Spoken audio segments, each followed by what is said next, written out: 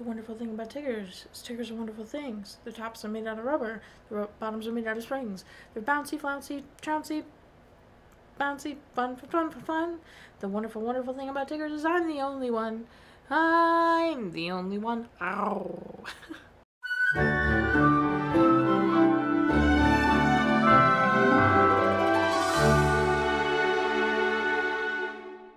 Welcome back to Everyday's Movie Ever. My name is Jess and I'm watching Everyday's Movie Ever. Today I'm going to talk about the Tigger Movie. The Tigger Movie is a 2000 theatrical release. It is written and directed by Jun Falkenstein.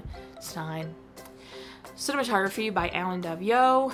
Supervising animators include Takeshi Aramura, Hiroshi Kawamata, Jean-Maxime Peramone, and Kenichi Tsuchiya. Editing is by Robert Fisher Jr., and the music is by Harry Gregson Williams. I've covered Jun Falkenstein, Takeshi, and Hiroshi in previous videos. They'll be listed and linked in the description. Daviau is best known for The Color Purple, Bugsy, E.T., and Empire of the Sun. Jean-Maxime Peramone is best known for Jennifer's Shadow, Bionic 6, Julia X, and Fern Gully: The Last Rainforest. Kenichi Tsuchiya is best known for Memories, Weathering with You, The Garden of Words, and Your Name. Robert Fisher Jr. is best known for The Lego Movie, Cloudy with a Chance of Meatballs, Murder in Small Town X, and Spider-Man Into the Spider-Verse. Harry Gregson Williams is best known for Man on Fire, The Chronicles of Narnia, The Martian, and Shrek. I have covered everyone that stars in this movie except 2 people, so I'm just gonna list and link the others in the description. It's all the highlights, all the classic people we've been covering since, I mean forever, but also since Pooh's Grand Adventure and then Pooh's Seasons of Giving. It's all the same cast except these 2 people I haven't covered, which is just Kath Soucie and Tom Attenborough. Kath Soucie plays Kanga and is best known for Captain Planet and the Planeteers, Zootopia, Futurama, and Rugrats. Tom Attenborough plays Christopher Robin and is best known for the Harry Potter computer games, Hide and Seek, and this. Paul Winchell was the original voice of Tigger, was supposed to be the voice of Tigger in this film, but after one recording session they deemed his voice had gotten too raspy to be Tigger, so they had Jim Cummings come in, who had done the singing for Tigger in the past, so they just had him come in to do the voice for the film. But the Disney Imagineers decided to pull Paul Winchell to do some Tigger lines for the Winnie the Pooh ride in Disney World, and that was his last appearance as Tigger before he retired in 1999 and then eventually passed away in 2005. The film had a $15 to $30 million budget, and it made $96 million in the box office. Not great, not horrible. It has a 62% on Rotten Tomatoes and was considered fun and charming and lovely, just like Winnie the Pooh always is, except that it wasn't considered as technologically advanced as its predecessors. There are many sequels to this film, not specifically to like the Tigger movie, but I mean I think it's like Piglet's Big Movie or something, and then there's the Christopher Robin movie that came out. There's another Winnie the Pooh movie that came out I think in like 2011 or something. So there's many sequels and spin-offs because, you know, it's all in the Winnie the Pooh universe, so and there's always many of those because they're so great. And also, this was originally supposed to be direct-to-video, but once Michael Eisner heard the music by the Sherman Brothers, he decided to make it a theatrical release. This movie came for my entire life. I don't know what okay, let's start with, I'm pretty sure I saw this in theaters when I was very young. I would have been like, well, if it was right at the beginning of 2000, I would have been 6, going on 7. So I was probably prime age group for the Tigger movie, and I remember seeing it, and I'm pretty sure in the theater, and then we owned it, I'm pretty sure, but I don't remember watching it a lot. So, but I do know I've seen it. So sitting down and watching this was weird because I didn't remember any of the plot. But I remembered so many visuals, and I remembered, like, certain feelings. But I remembered a lot of visuals, and it was weird to, like, remember visuals but not have any, like, connection to plot at all, so that was a very strange experience. I don't know what it is about Winnie the Pooh, okay? Like, I remember loving the first Winnie the Pooh movie and loving Pooh's Grand Adventure. I didn't watch this nearly as much as I watched those 2 movies, so I was not expecting this to make me emotional like the other 2 did. This wrecked my life. This was good. I mean, like, it's not the most fantastic Winnie the Pooh story of all time, obviously. But, like, it got me right in the heart, man, and I cried, and it was really good. A couple things that were like clever plays on words and just jokes that made me actually giggle as an adult were Tiggerjectory. Like the fact that he changed trajectory to Tiggerjectory. That got a good laugh out of me because I was like, okay, Tigger, just like change everything to about you. And then the other thing that made me laugh was when he said half of the jump is 90% mental.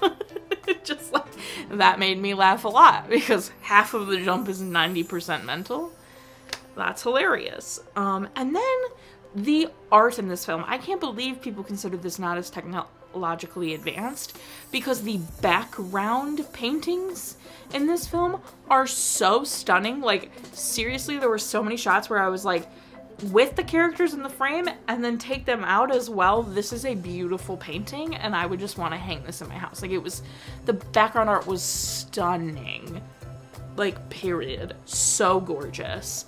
Then Tigger sings a song about the Tigger family, and they do a lot of like parodies of very famous works of art. So they'd have like Van Gogh and Picasso and Andy Warhol, and like they did a lot of famous homages or parodies, you could say, of those arts, but with Tiggers in them. And I thought that was very cool because, you know, kids might not pick up on that, but the adults will definitely pick up on that. And I thought that was so fun. I don't remember that from when I was a kid, but as a 6-year-old, I definitely did not know about Van Gogh and Andy Warhol, you know what I mean? But it even had like the clocks melting. That's Picasso, right? Right? Picasso did the melting clocks? Or was it a D? No, Picasso did the I don't know. No, Picasso did who did the melting clocks? Does it start with a D? I'm gonna have to look it up after this. Anyway, point is, this was really good. The whoop-de-doop-de super whatever bounce they want, whatever they call it, has major perfect cast vibes from a Goofy movie. Like the fact that Rue wants to do it is a little different because obviously Max had no interest in doing the perfect cast, but when it comes, like, the fact that there is something in the family, like the whoop-de-doop-de super bounce and the perfect cast, and then in a time of extreme emergency, they use it to save the father figure or brother figure or whatever figure, is like the same. So that felt very like a call and homage to a Goofy movie, which was also very fun. When Tigger says TTFE, Tata forever, I got straight chills, like, which is silly, but it was just something about Jim Cummings' delivery and the build-up in the story. Just, oh, it was good. It was good. I really enjoyed this. I thought this was very good. It surprised me. I didn't think I was gonna cry. I didn't think I was gonna be that impressed. And here I am, sitting here like, wow, that was really good. So that's everything I have for the Tigger movie. I highly recommend. It's on Disney+. That was great. I enjoyed that. I should definitely put that on like my Winnie the Pooh repertoire, if you will. I don't know what I'm saying. My final rating is 7. Let's do, no, I think I've done Lockets recently, so let's do, I mean, I would say Tiggers, but that's copyrighted. But maybe I'll just do that. 7 Tiggers out of 10. Our total movie count is. Our cry count is. Parent.total is still the same. If you want to keep up with the movie watching when, follow me on Instagram or Twitter. You'll find out movie watching when. I put out videos every Monday and Friday and sometimes Wednesday. Join Patreon. I have a tier starting at just $1 a month, and we're getting kind of close to Celebration Month, so you should go over there because some exciting stuff is going to happen in Patreon for Celebration Month, so you might want to join. Just saying. Buy merch. The new Parent.total is still been out, and some exciting new merch might be coming. I don't know. Yeah. Until next time, comment, like, subscribe, and I'm sure if you are a studio and don't be. There is no one evil. So be Winnie the Pooh characters about it. They're so sweet. I want to say it starts with a D.